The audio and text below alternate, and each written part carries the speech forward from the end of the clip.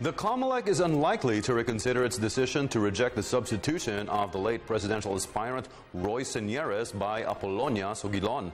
The poll body earlier declared Sogilon as a nuisance candidate. Ria Fernandez with this report.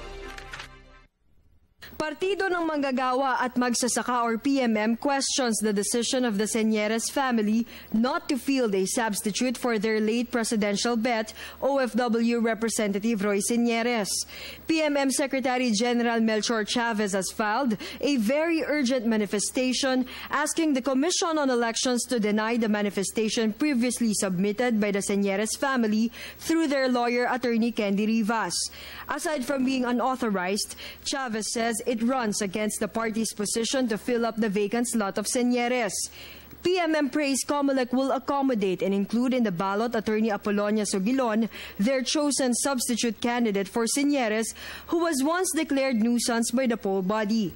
But according to COMELEC Chairman Andres Bautista, they are not accepting Sogilon's substitution because the law states only a party mate with the same surname can substitute for a deceased candidate.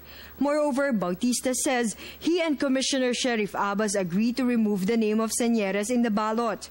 On Tuesday, the Seneres family filed a manifestation before COMELEC stating they are not fielding a substitute and requesting to remove Seneres' name in the ballot. For the People's Television, Ria Fernandez.